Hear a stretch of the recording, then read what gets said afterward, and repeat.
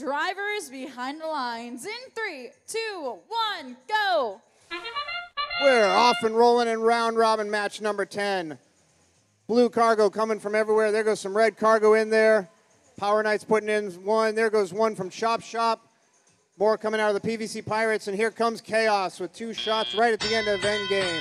Or Autonomous. Blue with the lead coming out of the Autonomous period with 120 seconds left to go. Chaos puts one up in the high goal there. Red with a couple of them bouncing off. And pieces flying off of the robots everywhere too. Here comes one shot from Chop Shop, 2 shots from Chop Shop. Both of them bounce out a little bit. PVC Pirates working against the Power Knights there, trying to disrupt that shot. Chop Shop lining up another one while Crusaders looking to pick up a couple of blue cargo. They're lining up a shot. Looks like Inconceivable's lining them up, trying to make it a little bit more difficult for that shot.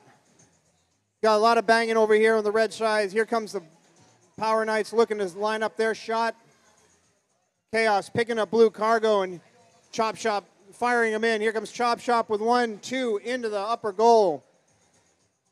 Power Knights rammed Crusaders into the hub. They still managed to get their shots up. Chaos making a lot of noise, picking up one, shooting it in.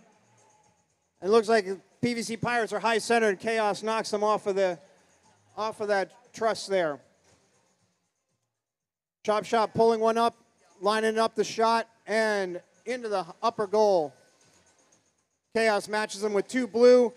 Blue's running away with a bigger lead as they're matching them 2 shots to every one for the red.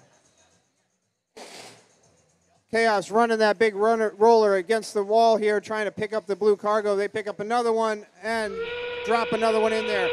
We're in endgame. Blue's got a 30-point lead. And Crusaders already heading up onto the mid-bar.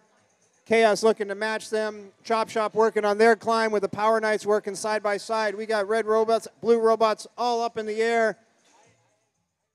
Chop Shop lining up on the upper, gets up to the traversal bar.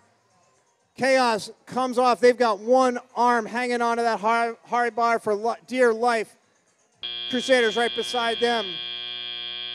And we got 3 red robots hanging here. It's a pretty big lead from the cargo that the Blue Alliance was able to score. The 28 to 16 lead in terms of cargo.